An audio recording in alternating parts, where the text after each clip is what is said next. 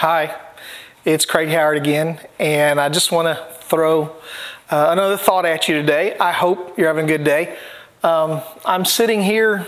This is my Sunday school class area on Sunday mornings, and I have a great group of people in my Sunday school class. I love them to death. We have some really good discussions sometimes. Right now, we're studying some stuff by Francis Chan, who is one of the most amazing Bible teachers I've ever listened to and sat under. And so we're going through a study that Francis Chan had prepared, and so it's really good. But one of the things that kind of bothers me anymore is how unimportant most people think Sunday school is, and how few people are giving time for Sunday school in their lives.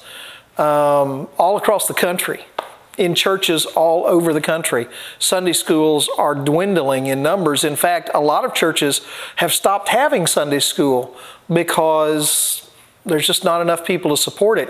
And while it's a wonderful thing for adults to do, I believe it is absolutely crucial for children, because it's in Sunday school that you learn those foundational stories, those foundational truths that help our children grow and understand God as they get older. And unless you learn the basic stories of the Bible, the story of Daniel in the lion's den, and the story of Shadrach, Meshach, and Abednego, and the story of the Israelites crossing the Red Sea, and all of the wonderful stories, the stories of Jesus' birth, and the stories of Jesus feeding the 5,000, and on and on and on the list goes. Unless you learn those foundational stories, you'll never really understand the Bible. And I meet so many adults now that don't know these basic stories because they've come up in a time when Sunday school's not important and they don't get there.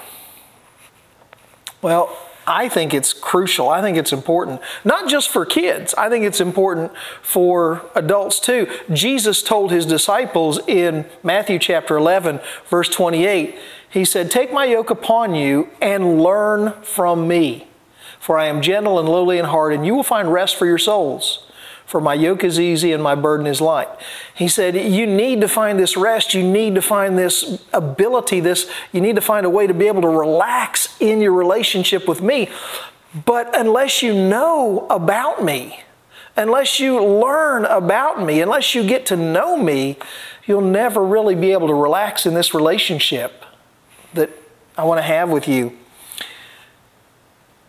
I think one of the most important things that you can do as a believer, or even as a non-believer, is to go learn the Word of God. If it amazes me how many people who don't know Christ and don't know what they don't know. Like, they've never taken the time to investigate what Christianity is all about. They think it's all about a religion. Christianity is not about a religion, it's about a relationship.